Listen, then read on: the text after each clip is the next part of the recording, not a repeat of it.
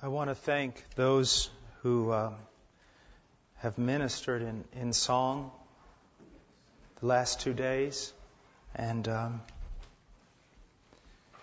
I believe that there is a real sense in which in our worship there ought to be a passion, but there ought to be a dignity that is lacking in many ways and in many places. And I feel like there's been a passion for Christ communicated in song, but also a dignity, a worthy dignity.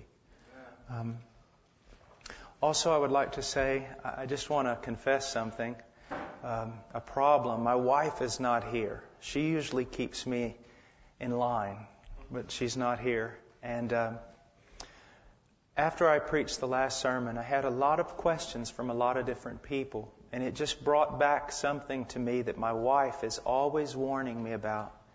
She says, Paul,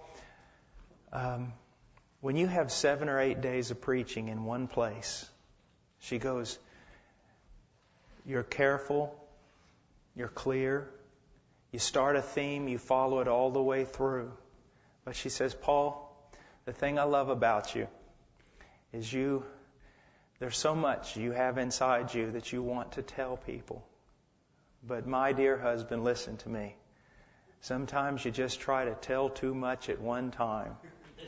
And you'll start a thought and leave people hanging and go on to something else, and they're saying, well, what did he really mean by that? She says, one day, son, you're going to get yourself in a lot of trouble. Well, she's right. But I hope that at least in the babbling that you caught something of the heart that God wants from you. From you. Let's go to the Lord in prayer. Father, O Lord,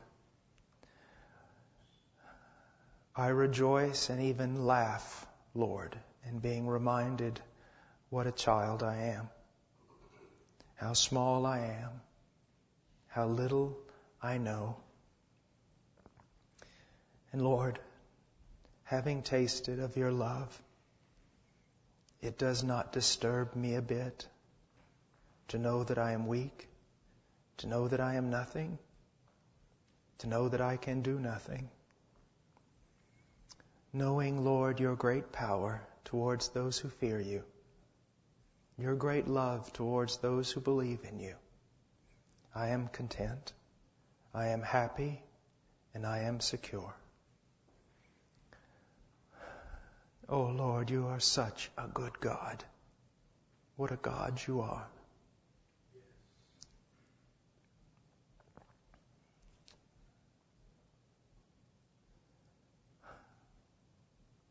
I worship you, Lord. I praise your name. I magnify you. Oh Lord, how great thou art. How great thou art. How good you are, oh Lord. And oh Lord, I can testify, as I love to say, of all these years of walking with you, not one word of all your good words has failed. I have never seen the righteous forsaken, or the seed begging for bread. I have never seen one of your words drop to the ground. I have never seen, Lord, one of your promises that did not hold up in the worst of times. Oh, dear God, we praise you, we magnify your name, we adore you, we exalt you. Be exalted, O Lord, above the heavens. Let your glory be over all the earth. Oh, God. And Lord, I pray for wisdom and power.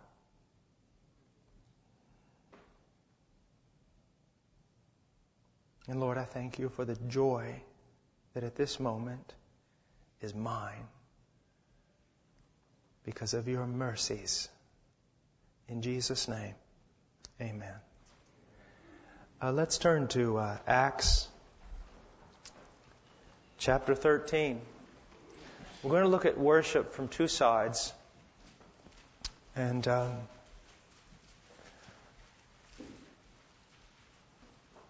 I also, while our brother was preaching this last thing, I believe that the Lord has really helped me see something that I was blind to. I'm just so amazed.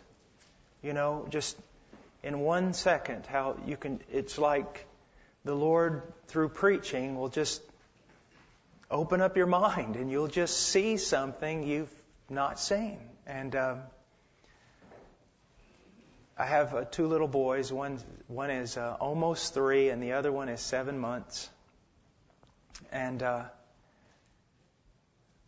they haven't been traveling with me because, well, they're little and things like that, and it put a lot of pressure on maybe my host and me traveling.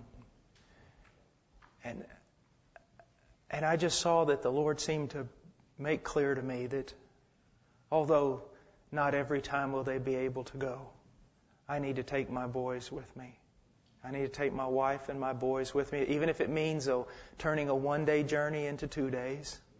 Even if it means that my host is going to have to find a bigger place for me. Even if it means that I can't study as much during the day. Because what does it matter if a man gain the whole world and lose his children? And it was just like a light, that was like, whatever your excuse is, it's just not good enough.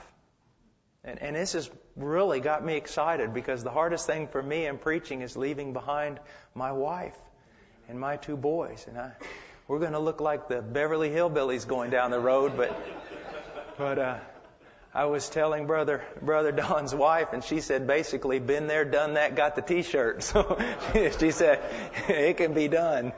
It can be done. What a joy. What a joy. I have found that even when the Lord directs me into something that would seem awkward or even difficult, there's joy. And I have joy right now. Joy. Great joy. Let's see, where were we? Acts chapter 13. Now there were in the church that was in Antioch certain prophets and teachers, as Barnabas and Simeon, that was called Niger, and Lucius of Cyrene, and Mahanan, which had been brought up with Herod the Tetrarch and Saul. As they ministered to the Lord and fasted, the Holy Ghost said, Separate me Barnabas and Saul for the work whereunto I have called them. If you have done any studying about missions, especially any studying about missions in any institution, you know that this is the pivotal point in the history of Christian missions. I mean, this is it. You want to talk about the beginning of at least what we know to be the modern missionary movement to the nations. This about is it. This is it. And I find it amazing that this is not a gathering here in Antioch of a bunch of mission experts coming to dialogue about the proper way of doing missions. This is not a mission conference, so to speak, about how they are going to strategize and manage the evangelization of the entire world. But what is it? That's a very difficult question. What is really going on here? Because the words that are being used are so unusual to us.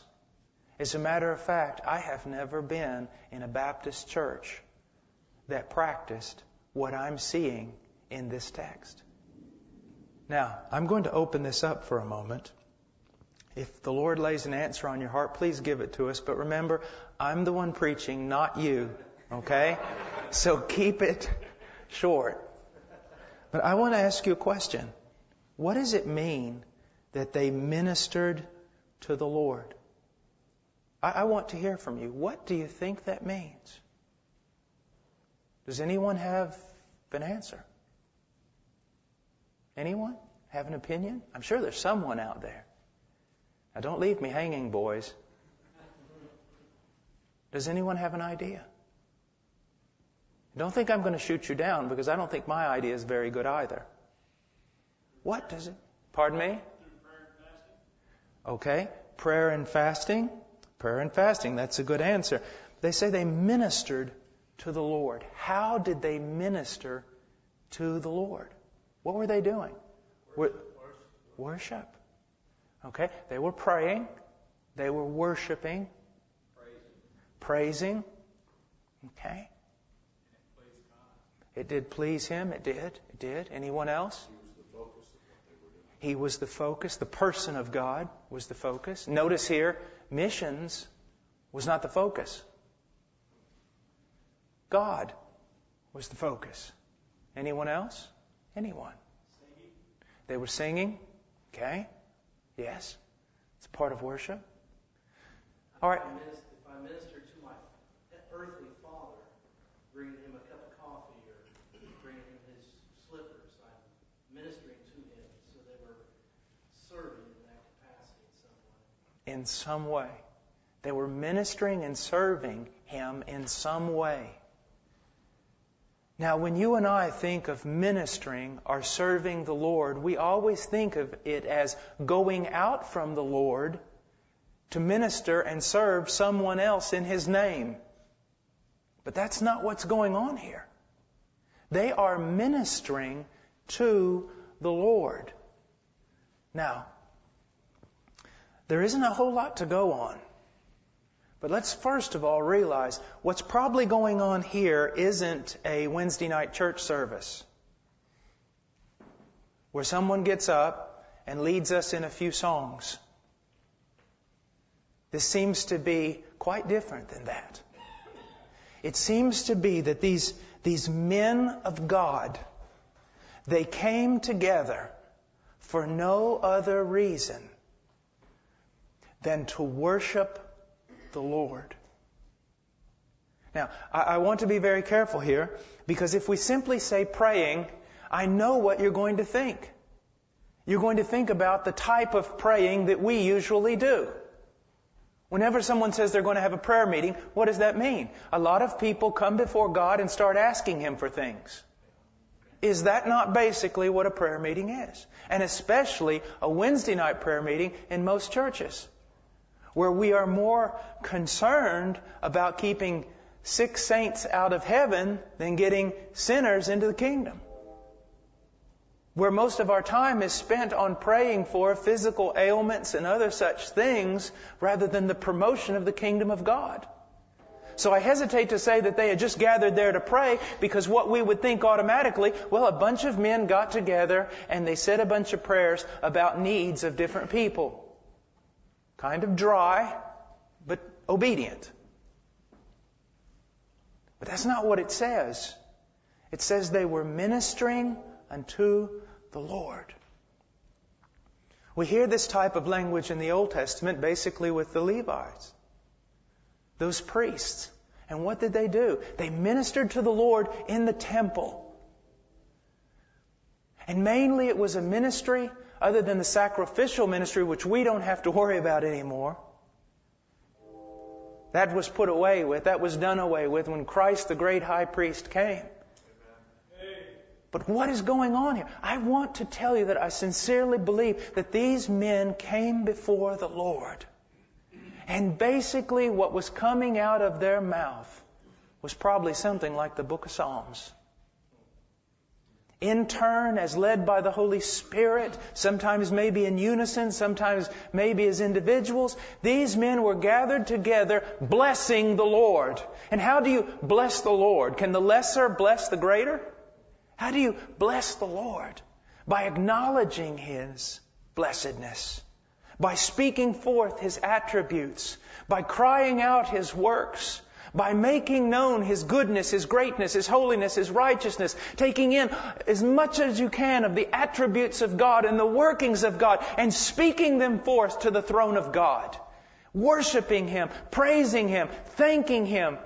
Demonstrations of gratitude, demonstrations of tears, demonstrations of God.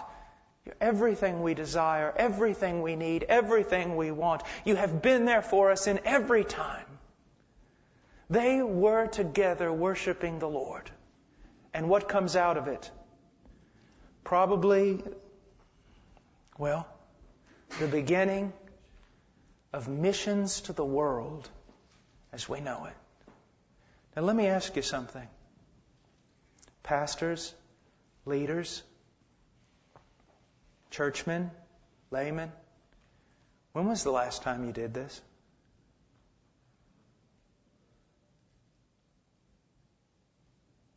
And I don't mean call together a church meeting, have a song leader up here, he leads in a few songs, and then you start praying.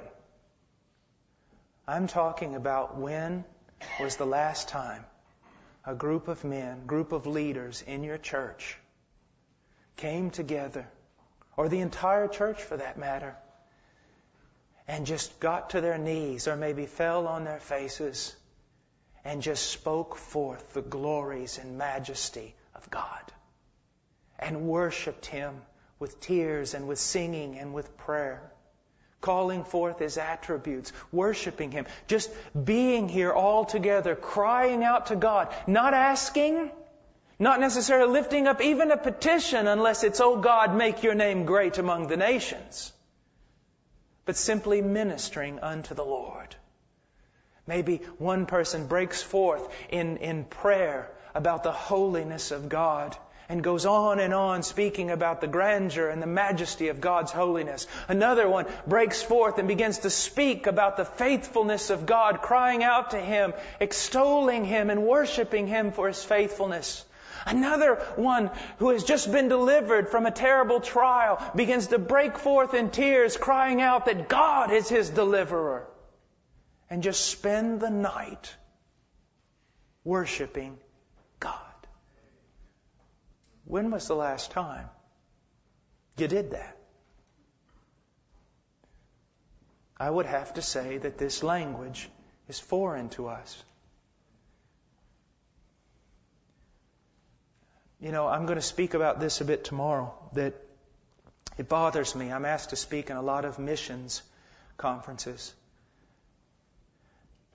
And that the speakers always, as the motivation for missions, it's the dying lost, the unevangelized lost.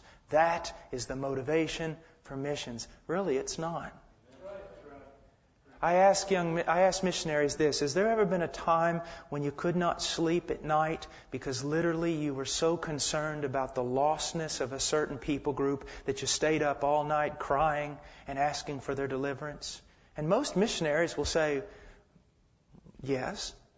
And then I ask them this: was there ever a time, ever a night that you passed, a sleepless night, miserable beyond comfort, because there are places on this earth that belongs to God where men are worshiping rocks and stone and self and not worshiping the one true God? Are you burdened about the fact that there are places where the banner of Christ is not raised and He's not worshipped as God over all?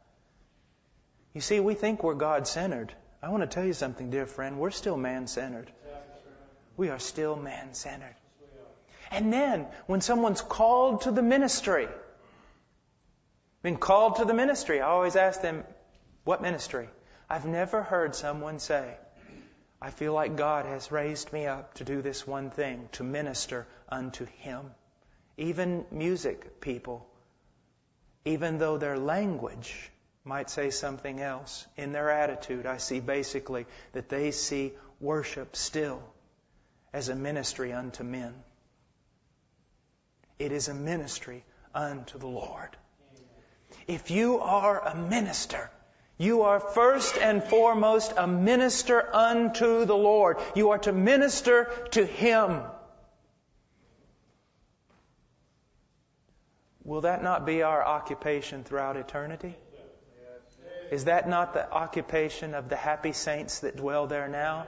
Has that not always been the occupation of His servants, the angels? Thousands upon 10,000s, thousands. Have we missed the boat? Yes. Church, men of God, pastors, ask yourself this question. You know, I don't have to sit here and go through the nuances of this text. I don't have to break it down into a million different subheadings. I don't have to dissect it. I just have to ask you a question. Have you ever done anything close to what we're seeing here?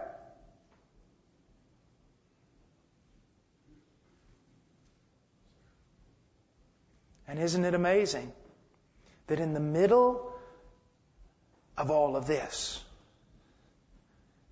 the greatest mission movement in the history of the world is born? Maybe we've got it backwards. No maybe about it. We do have it backwards.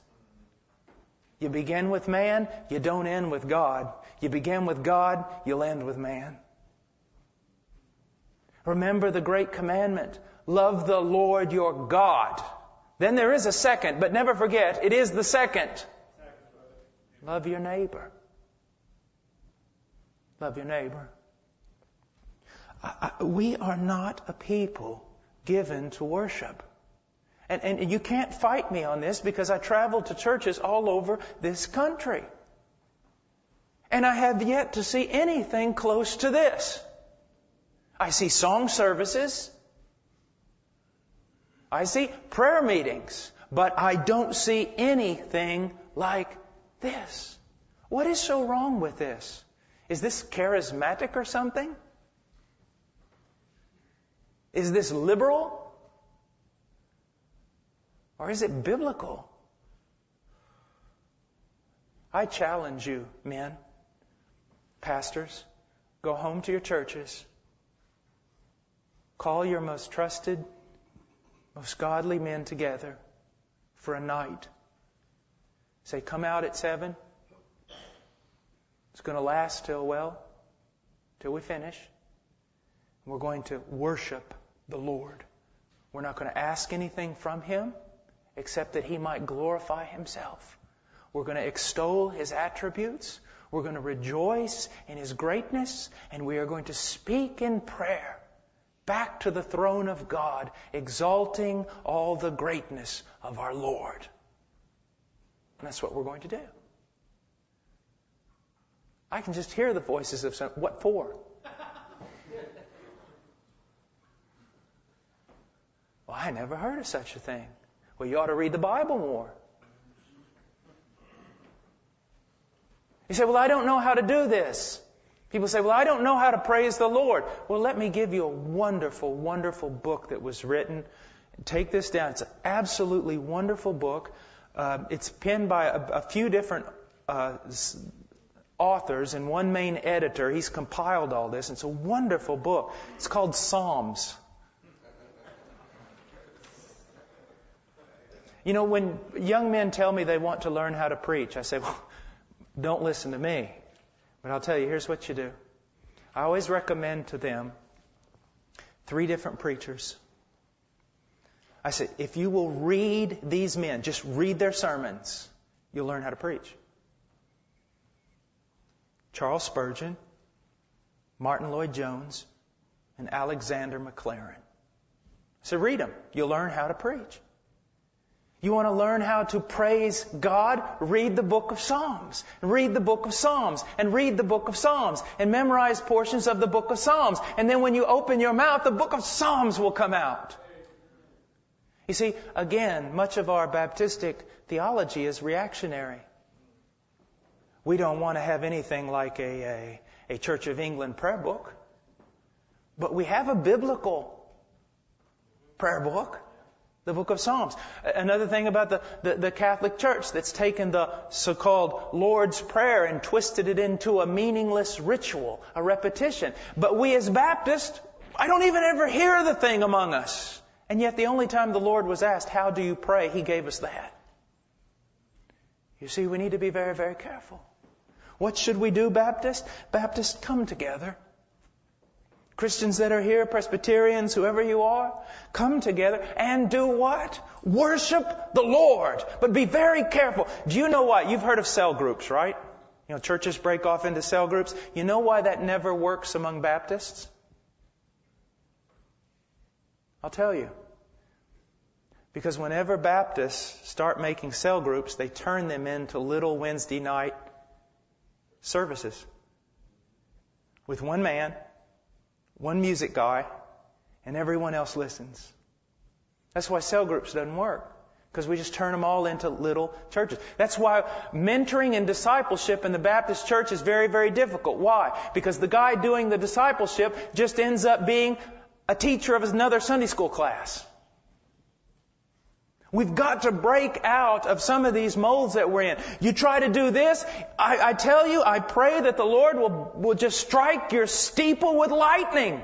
If you go home and try to do this right here, that's found in Acts 13, and you turn it into just, okay, now we're going to have a brother, he's going to come and do some hymns for us now, and then after he does that, we've already told different brothers, and they're going to stand up and they're going to pray.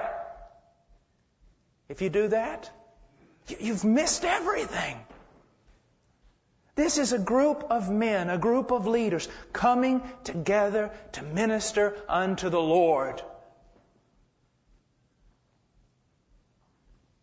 Why don't we do it? Why? That's the first part that I wanted to address. Now I want to go to something quite different over in the book of Romans, chapter 12.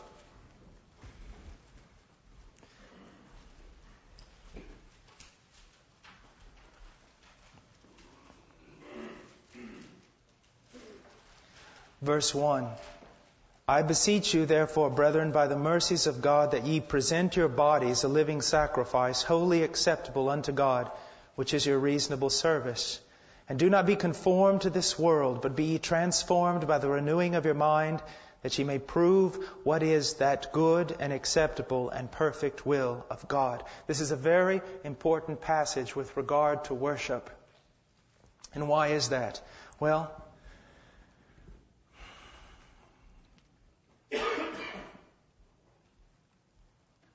running through our evangelical churches and running through even our Baptist churches, there are two sets of footprints that ought not be there. One is Aristotle,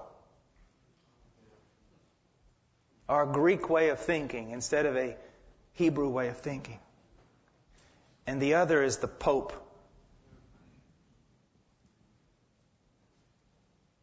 In what way? You have no idea, neither do I, how much not only our culture, but religiosity has shaped our views of doing things. Even those of us who consider ourselves, biblical, fundamental, reformed, whatever you consider yourself to be, we ought to constantly be aware that you and I have so many ideas that are not biblical. Let me give you an example. I always tell when I'm doing this thing on the power of God, I always ask the people in the church, I want you to close your eyes. I know it sounds kind of guru-ish, but I always say, close your eyes, and I want you to picture in your mind Samson. Samson. Got that picture? He looks like a Jewish Arnold Schwarzenegger, right? If he looked like Arnold Schwarzenegger, the Philistines wouldn't have had any problem in discovering where his strength came from. I would submit to you that he probably looked like a rural mountain man in Peru. Thin, wiry, not an ounce of fat on his body, from working on the farm, tilling the ground, doing whatever he had to do. And if you looked at him, you would have just seen a normal man. You see, you and I are always taking, and we're saying, he's strong. Well, if he's strong, he has to have muscles. I don't care how big your muscles are. You can't pick up the gate of a city and carry it on your back. There are no muscles that big. It was by the power of God. Now, let's take a moment for just a moment. Now, I'm going to ask you to do something that, please, I don't agree with it necessarily. I just want to prove a point. If you closed your eyes and tried to picture what you think Jesus might have looked like, Now, for most of you, this wouldn't be a problem. You know the foolishness of that to begin with. But most people, even those who sit in our churches, even some truly converted, when they close their eyes and they looked and imagine what Christ would be like, He looks just like the Christ of 15th and 14th and 13th century Catholic art. A Christ that looks like a homosexual because most of the guys who did those paintings were homosexuals. Now, I said all that to say all this. When we look at this passage, you're saying, well, this is talking about your life and laying down your life and your body. And what's that have to do with worship? What you need to understand is you and I, the one thing I love about the Puritans is they seem to break themselves free of this thing that still holds us captive. I've talked to some of you, and I've seen the captivity. I heard the captivity in your words. It's the idea that in the Christian life, that the Christian life is still somehow divided up into secular and sacred. That there are certain things in your life that are sacred. Like going to church, like prayer, like fasting, like serving in the church, like reading your Bible and all these things. And then when you get out Sunday and Monday, you go back to the secular. You go back to your secular job. If you're a Christian, my dear friend, you cannot say that. I don't care if you work in a factory putting tops on bottles. There is no such thing as a secular job. You don't even have a secular moment in your life, and that is one of the problems. That is why your joy is so hindered. That is why the purpose in your life seems to be, well, at least vague, almost non-existent. Because you don't see that if you're a Christian. I hear people say, well, you know, as a Christian, you've got the kingdom of God over here, and then you've got this. So, no, you don't. If you're a Christian, everything is inside here. And nothing is secular. Everything is sacred. Sometimes I love England. I love the United Kingdom, and except for the Englishman that's working with me right now, he drives me crazy. But other than that, I love Celtic hymns. Why? Because they were pagans. Now, what do I mean by that? Prior to the coming of Christianity, these guys were pagans. They're worshiping their bow, they're worshiping water, they're worshiping trees and stars. They're pantheists. I mean, they're wild men in the woods. Especially the Irish. You have to be from the kingdom, the United Kingdom, to know what I'm talking about there. But what happened when they became Christians?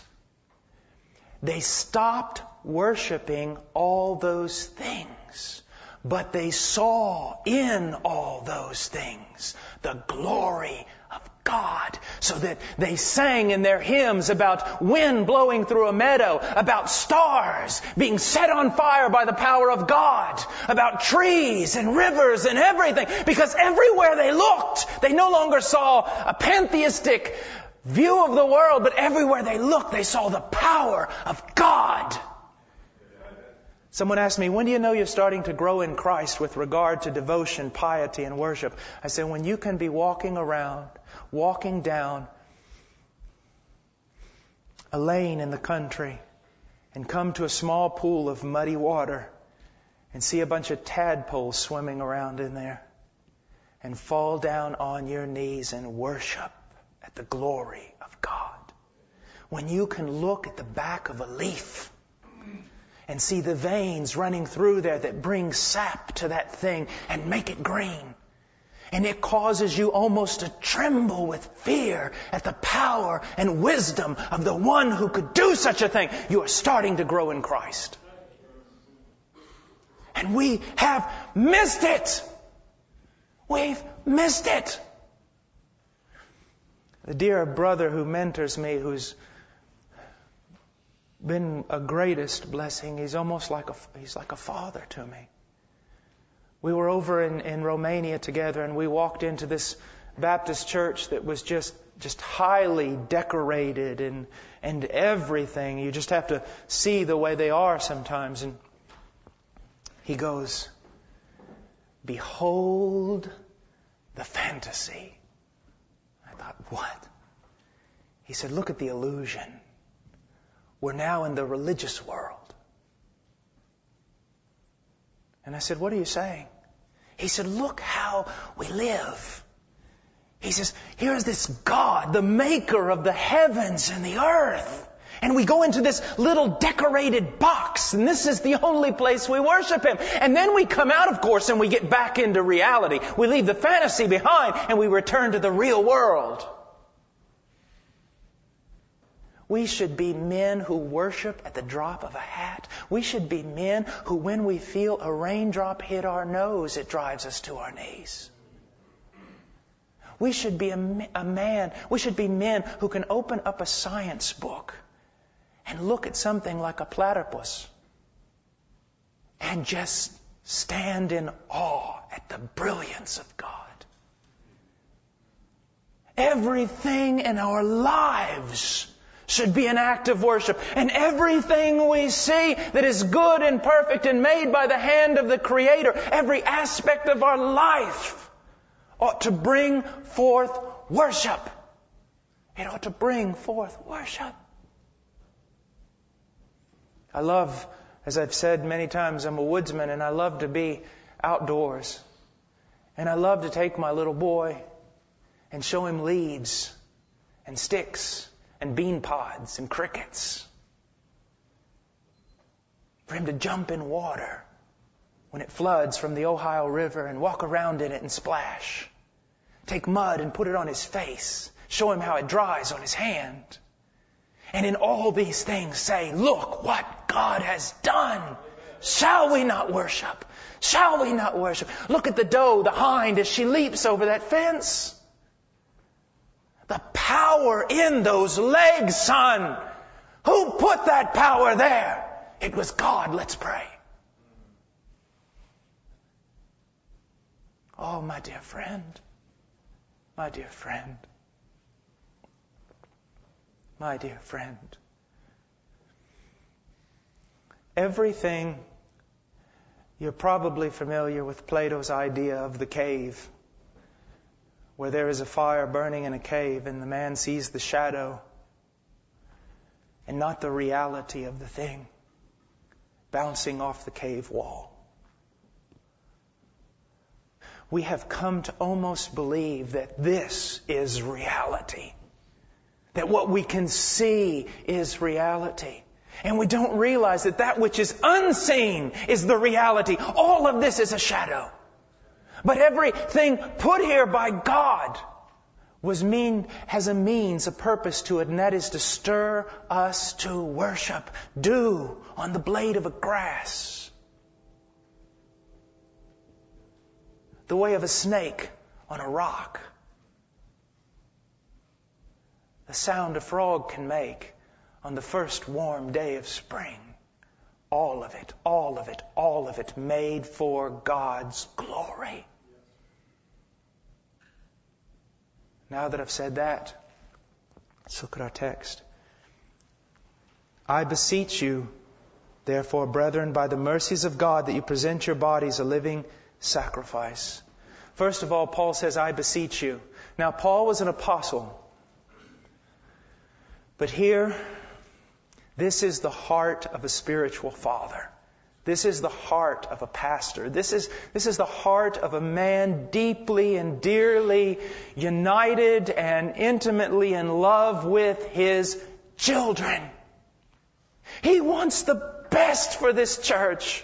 He wants the best for the believers. He wants the best for you. And his kindled heart cannot even begin to reflect the fire in God's heart. He says in Jeremiah that He will rejoice over His people to do them good and plant them in the land with all His heart and with all His soul. It says that about God. He will rejoice over you to do you good. And right now, through this text, God is beseeching you. He is encouraging you. He is pleading with you to listen to what He's about to say, because what He's about to say will do you good. Oh, dear brother, your heart has been so beat down. Your heart has been made so dull by what you think it means to walk with God. And you have missed it. You have missed the joy. It does not come from ministry. It does not come from all these other things. It comes from looking at everything you can possibly look at and realize the power and majesty of your God. Thinking back on what God has done for you and worshiping at His altar. From there comes the joy. And He says, I beseech you, brethren, to do something. To do what? To present your bodies a living sacrifice. He asked these men, these women, these believers to give the ultimate gift. To lay down themselves, their bodies, their very lives as a living sacrifice. You can't ask anyone to do anything more than that. I mean, this is the greatest thing you could possibly ask a person, to lay down their bodies, their lives as a living sacrifice. So in order to do something like that, we're going to need some tremendous motivation. I mean, for what reason, what thing could cause us to lay down our lives? What thing could make us joyfully sacrifice our own bodies? He says it here, I beseech you, therefore, brethren, by the mercies of God.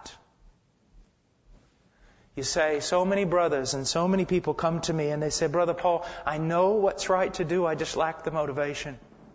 I know I ought to worship more. I know I ought to do this more. I know I ought to, so many things. I ought to have more gratitude, more zeal, more passion, more desire for worship, all these things, but I just lack the motivation. Paul says, I'll give you motivation. And what's that motivation? The mercies of God. And what is he referring to? He's referring to the first 11 chapters of this book. That's exactly. And he does the same thing in the book of Ephesians. You want to know the deepest theology in the Bible? It's not found in the book of Revelation. It's the first 3 chapters of Ephesians. And in those first 3 chapters, he sets before us all the wonderful, marvelous, indescribable riches of the things God has done for us in Christ. And after 3 chapters of laboring to explain to us all the wonder that God has done for us in Christ, he says, now live this way. In the same way here, he says, by the mercies of God. In the first 3 chapters of the book of Romans, what do we find? We find Paul, the master soul hunter, empowered by the Holy Spirit, inspired by the Holy Spirit, writing with one purpose, those first 3 chapters, to condemn the entire human race. He labors with all his might, with all his pen, with all his intellect, with everything he has to capture all men and to shut their mouths before a holy God and His law. And then, 4 and 5, he breaks forth in how shall we be saved? Through the law? No, we're condemned by faith. By faith in Jesus Christ. And he shows us the great work that God has done for us in His only begotten Son. And then in 6 and 7 and 8, he deals with our problems in the Christian life, and he shows that how we can be more than conquerors. And then in 9, 10, and 11, 3 controversial chapters. But sometimes in our controversy, we miss the blessing. These 3 chapters, if they do anything for us, they teach us that God is faithful. God is faithful. How do you explain the rejection of Israel? How do you explain the Gentile church? How do you explain this and that? And he just pronounces one thing. God is faithful, and every promise He's ever made, He will fulfill to everyone He's ever made it to. And we rejoice in that. And then we get to chapter 12 and he says, therefore, God having done all these things for His people in His beloved Son, Jesus Christ, Now, offer yourself, present yourself as a living sacrifice to Him. Now, He says, by the mercies of God, that ye present your bodies a living sacrifice. Now, the first thing, present. The tense here clearly indicates that this is not a continual thing which you do every day to present yourself a living sacrifice. This is more of a Joshua thing. This day, decide what you're going to do. Once and for all. As the prophet would say, stop limping between two opinions. Once and for all, present yourself to God as a living sacrifice. As a living sacrifice. As a living sacrifice. Now, there's something very difficult about a living sacrifice and something very easy about a dead one. Dead ones stay put. Living ones slide off the altar. It is much easier to die for Jesus Christ than it is to live for Him.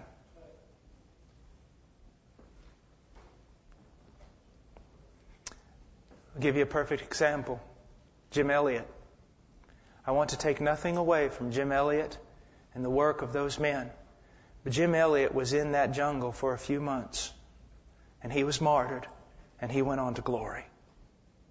And became probably the most famous, or one of the most famous Christian martyrs in the history of the church. But I know old men and old women, their bodies racked with pain, their faces and bodies scarred, their hearts torn asunder because of 30 and 40 and 50 years of service on the mission field. Die for Christ.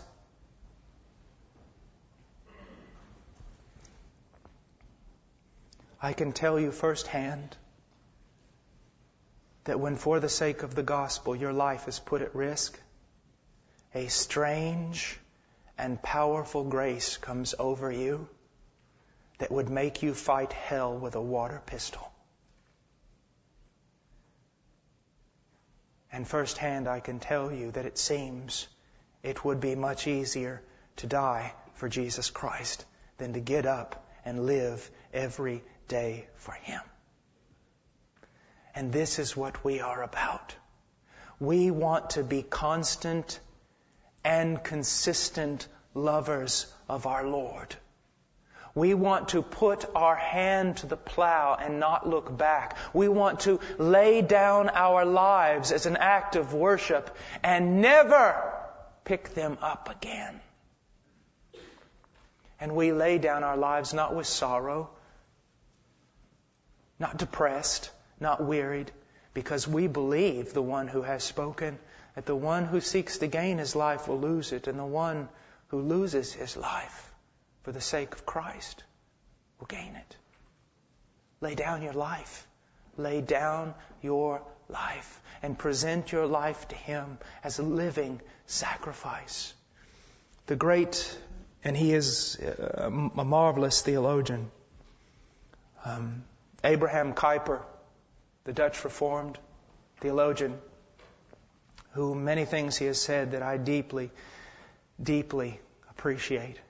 One thing he said, I just have to, a short note here that was just so amazing, that he said he was speaking to a group of liberal theologians, just the whole room filled with liberals and humanism and man-centeredness, and old Abraham Kuyper came to the platform and he said, I have one thing to tell you all. When Jesus Christ returns, you think this world belongs to the race of men. But when Jesus Christ returns, the word you're going to hear coming forth out of His mouth is simply this: mine, mine, mine, mine, mine, mine, mine. He'll take it all because it was all made for Him and all made by Him and for His glory. I just had to throw that in. I love that. But Abraham Kuyper writes,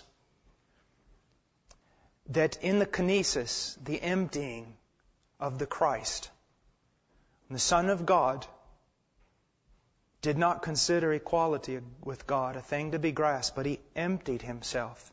He did not stop being deity. He became something deity had never been.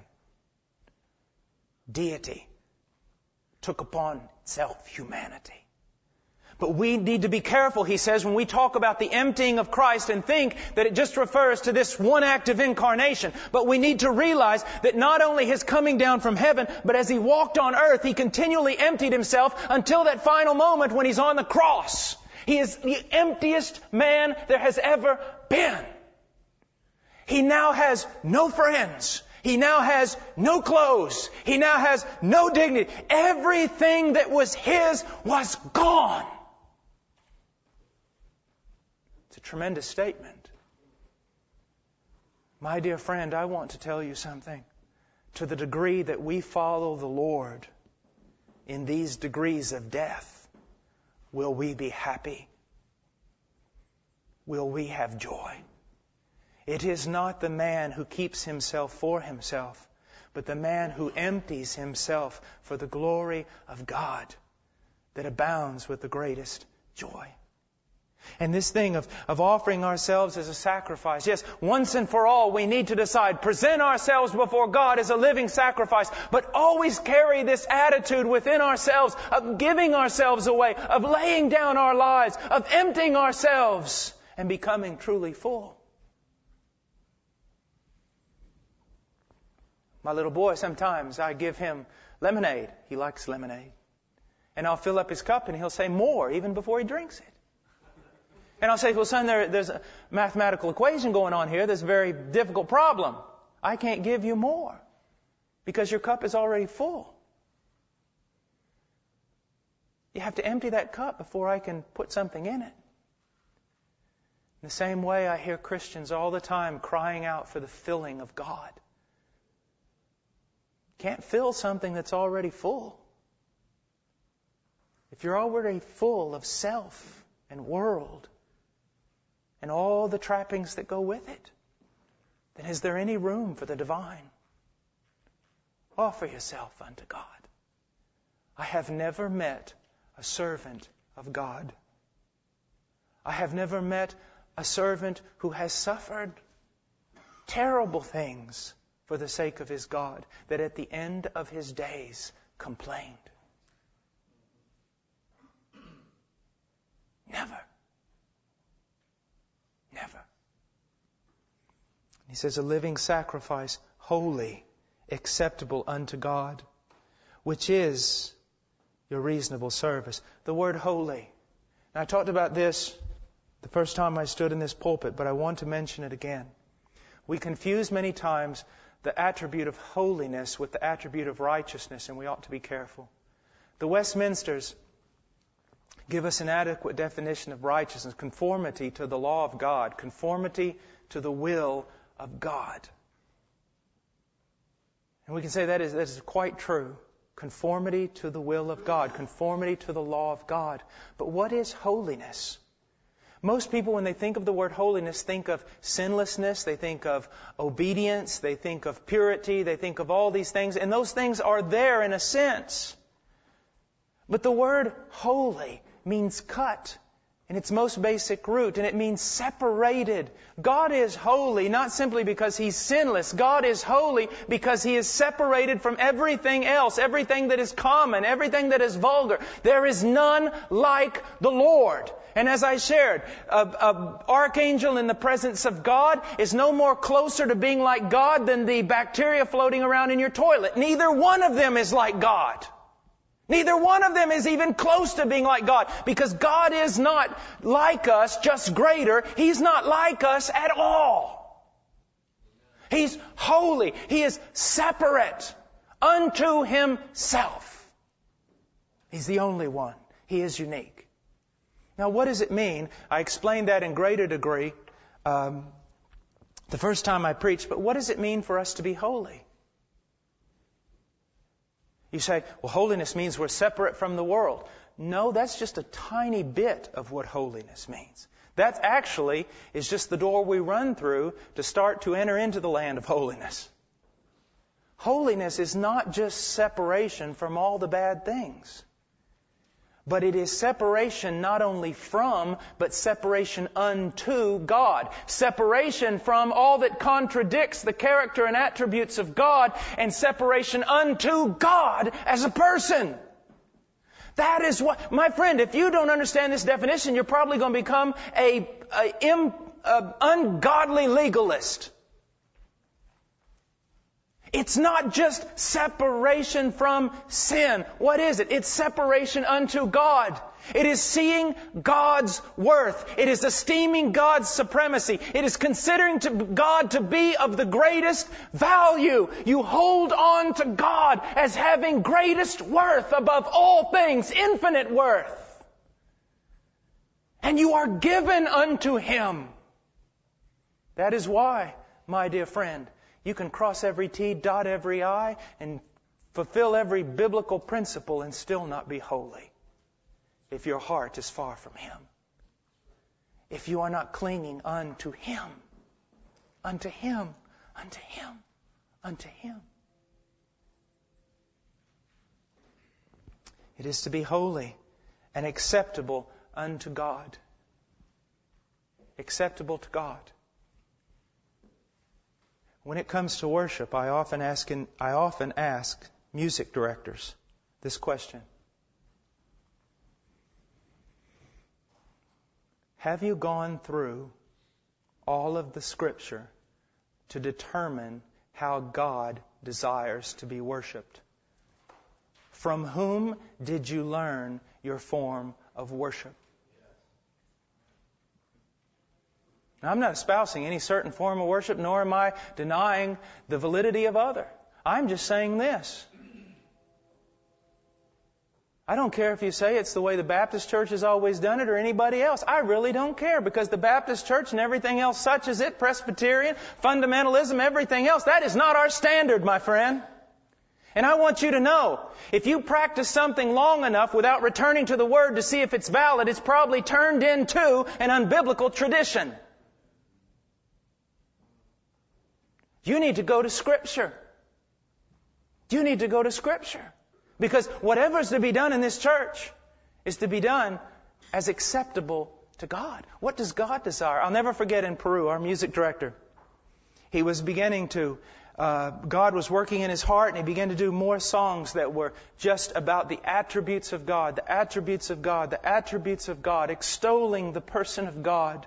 Him getting totally out of the way. He seemed to disappear up there in the platform. And it was just people worshiping God.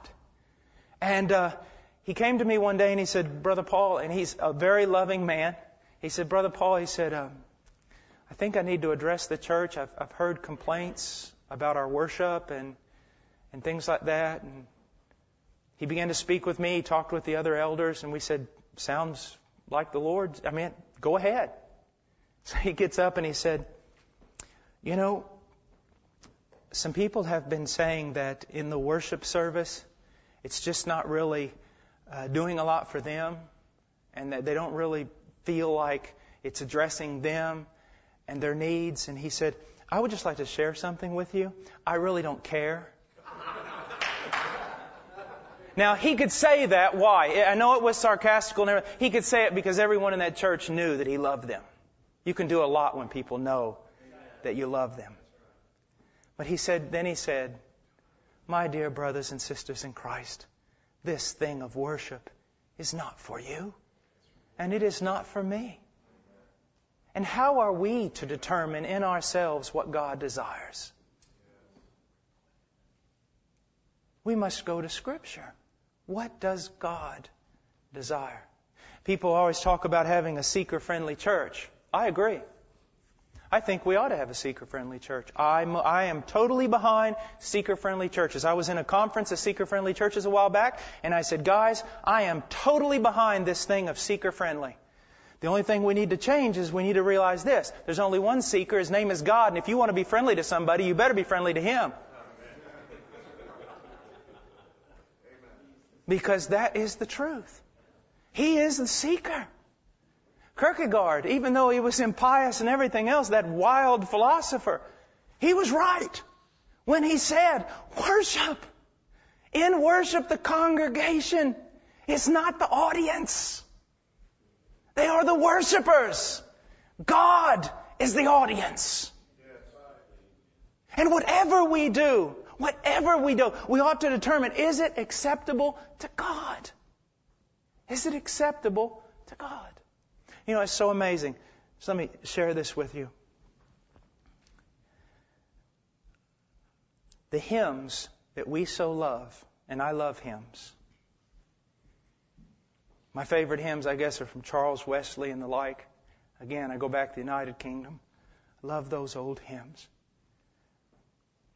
But the hymns that we so consider to be the only hymns that really should be sung in the church, when they were first written, they were a scandal.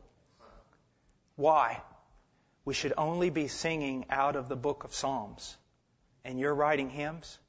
Now we have people coming back and putting melodies to different psalms in the Bible, and we think that's a scandal.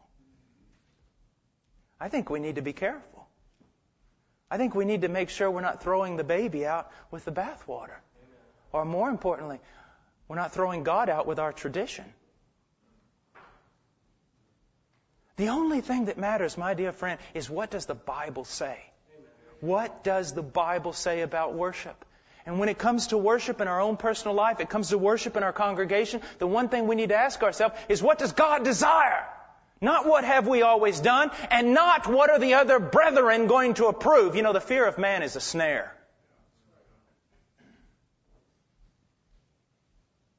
What does God say? And he goes on and he says, which wholly acceptable unto God, which is your reasonable service. This verse right here could save you and your children from entering into a cult. You say, what do you mean? Well, just this. Cults are always led by a man. And that man always asks his followers to lay down their life for him. And it is unreasonable, according to the Bible, to lay down your life for such a man. But it is very reasonable service to lay down your life for the one who laid down his life for you. It is a reasonable thing. There is nothing that the Lord could ask of me or you that is not reasonable.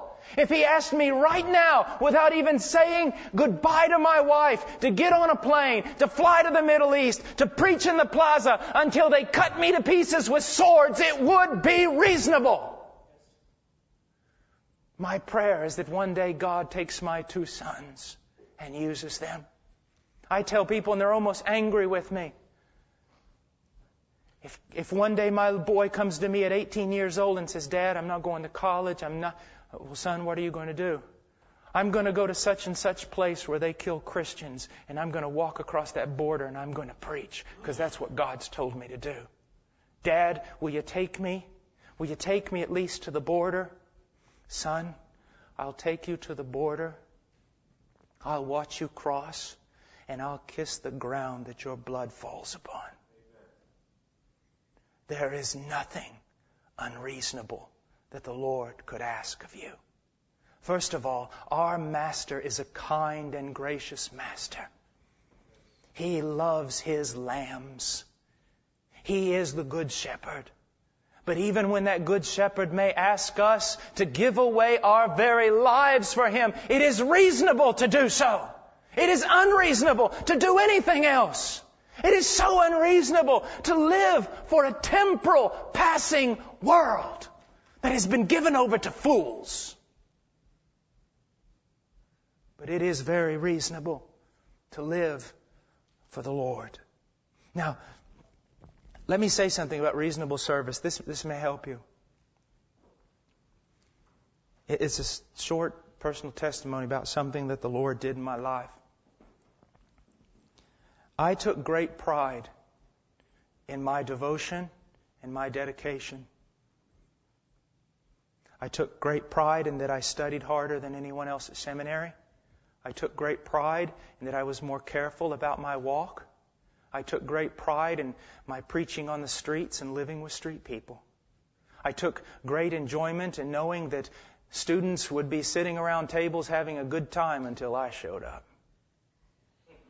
Till Moses came down from the mount. I took great pride in people seeing me tired. I took great pride in hearing people say, that young man is just giving his life away.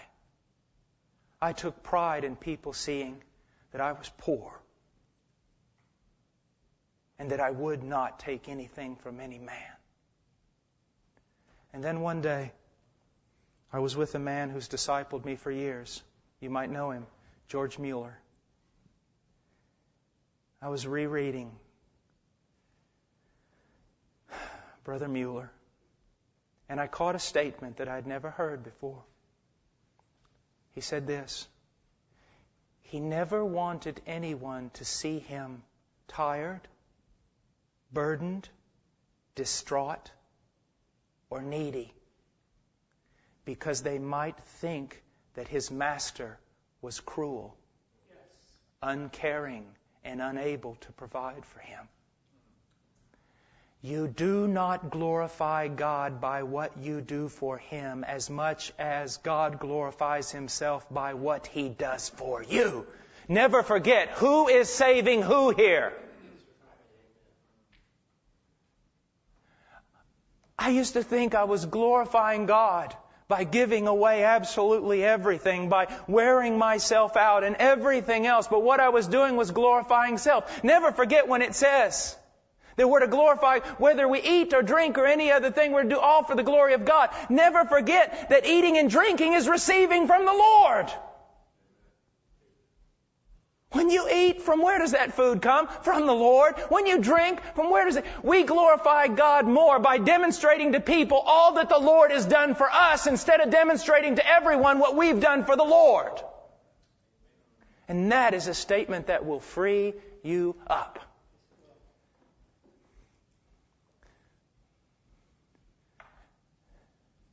You know what I desire? All my life I saw all these big-haired preachers and small-haired preachers with one hair that was 30 feet long and so all this stuff. All these great men with their great empires always telling me how I could be great too if I would just do what they've done. Look at my spiritual secret. Do you know what my desire is? And I'm well suited for this.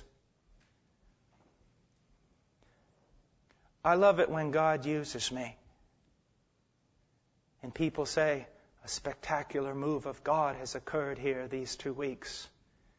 And then they follow me home. And after a few days, they say, Brother Paul, I'm perplexed. I say, what? I don't find anything special in you at all. You're like me. You struggle with your prayer life. Sometimes you talk too much and you say too much. And on and on. I don't appreciate that laughter. Or you're grabbing your little watches.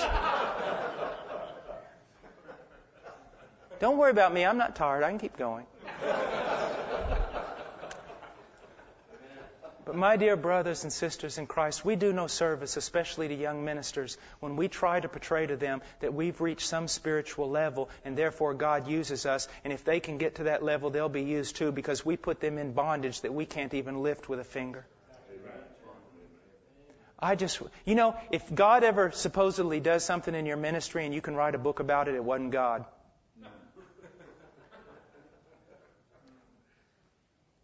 If God uses you, really, the only thing you can do is say something like this. Well, I don't know. I was standing here and God came from over in this direction, went this way, and it was marvelous. I don't know what went on. Or when God uses you, you will be when you see a genuine work of God occur around you, you'll always know it's a genuine work of God if your response is like that of Peter's. When as soon as the Lord did that miracle of the fish, he fell down and said, "Depart from me, O Lord, I am a sinful man." Any time that God has used me, or any time I have seen Him use another man of God, they wanted to hide. And they almost wanted to say, "No, Lord, you should have used someone else, not me." I want to say in verse 2, he says, "And be conformed to this world." Do not be conformed. And be not conformed to this world. That means do not be made out of the same mold as this world, but be transformed by the renewing of your mind. Now, let's get back to culture for a moment. We are so inundated with culture and we don't even know it. We can't see it. Because, fish don't notice water. When we swim in a sinful culture, it's hard to begin to discern what is right and what is wrong. And the sin can be heaped upon us. We can drink it down like water and not even notice it. I'll give you an example. This is an example I use with college students all the time. If there are some older people in the group, and I'll pick those older people out, they have to be in their 60s, and I'll say, "Older people, tell me if this is true or not." What these Christian college students right here, what they wear to the beach on Saturday. If someone had dressed like that 60 years ago in public, an unbeliever, the unbelieving government would have either had them thrown into a prison or an asylum. Is that not true? And then I look at some of them are Christians. I look at them and I say, you can't see how much of culture has got a hold of you because you're not renewing your mind in the Word of God. And many of them, it's not open rebellion. It is flat out deception, my friend. And they need to be delivered through preaching. I'll give you an example. You're talking about the guys that pull their pants down, right? Real low. Well, let me just show you. I was in a church one day and a guy had his pants down, his underwear and everything. I walked up to him, sat down, I said, "How you doing?" He goes, "Fine." I go, do your parents know? He said, "What?" I said, are your parents Christians? Are they here in the church? Yes. Well, do they know? Well, know what? Hey, look, don't get upset. I'm on your side, man. I love you. I want to help you as much as I can. Do they know? Do they know what? Well, do they know that you're homosexual? And the kid goes, "What?" I said, "No, really. Look. I'm a minister. I have the love of Jesus in me. I just want to help you, guy. I'm not here to condemn you or anything. I'm here to help you. I just hope you get set free from this bondage." He goes, "I'm not a homosexual. What makes you think I'm a homosexual?" I said, "Well, you told me you were." He said, "What do you mean?" I said, "You think I'm just old. I'm a preacher. I don't know anything. You're young and wise and know all the ways of the world." So let me tell you something, young man. When a homosexual in prison has just broken up with his boyfriend, you know how he tells all the other prisoners that are homosexuals that he's looking for a new man? No. That's where that comes from. He said, "I didn't know that." I said, "See it? See it? You think you're so wise and you are so blind. You would never dress up like a homosexual, would you, young man?" "No, sir, I would never do that." "But you're doing it because you're not quite as wise as you think you are, and it's because you're not renewing your mind in the Word of God. And even the things of the world you do not know as you think you know." You see how quick we can be deceived? And he says, don't do that, but be transformed. We all know that word in Greek. It's we get the word metamorphosis. My dear friend, Christianity is not simply taking upon yourself a moral ethic. It is supernatural change by the power of God through the Holy Spirit. And I want to tell you something. This comes right out of Macmillan, Banner of Truth. This is solid stuff. The Holy Spirit is just as important to your salvation as Jesus Christ. It is He who applies the saving work of Christ to your life. It's He who calls you, regenerates you, and it is He who continues transforming you. And it is supernatural or it's natural, and if it's natural, it's death. And the renewing of our mind in the Word of God, that you may prove what is good, acceptable, and perfect will of God. Now, just do something really quick. This is really good. I have an entire teaching on this I can't give tonight, but for you parents, I'll at least give you the first part. When children are always saying, I don't know what the will of God is, I don't know what the will of God is, you can build a parameter of the will of God for them. First of all, the will of God is what? It is good. In this context, it means that whatever will produce a healthy spiritual life. It is good. It is acceptable to God. Maybe not your culture, maybe not anything else, just to God. And it is perfect. As I told the pastors yesterday, men who have always said that, I couldn't take care of my family because I had to offer my family on the altar of sacrifice, the service of God. I had to minister in God's name, therefore I couldn't take care of my family. Men who say things like that are blaspheming God. Because they're saying that God's will is not perfect. They're saying in order to fulfill God's will in one aspect of your life, you have to break God's will in the other aspect of your life. And that, my friend, simply is not true. How do you know the will of God? It is always good. It will lead to your spiritual prosperity, your spiritual health. It is acceptable. It will conform itself always to the written, revealed will of God. And it is perfect. There's no flaw in it. And that's what I want us to see tonight. That worship is not just coming into an ecclesiastical, religious setting and singing some songs. Every breath is given to you for one purpose, to return it to God in worship. Every beat of your heart. Every beat of your heart is to beat for Him. What does it mean to be holy? Every breath, every beat for Him.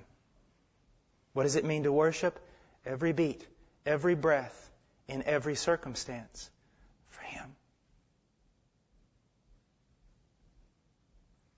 So if you are fasting and praying, it is a sacred activity of worshiping God.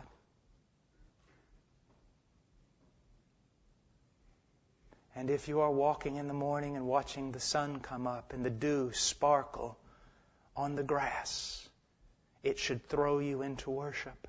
And if you hold your first grandchild in your arms, it should cause you to dance with joy. Oh, I forgot we're Baptists. It should cause you to jump around in a funny way with joy.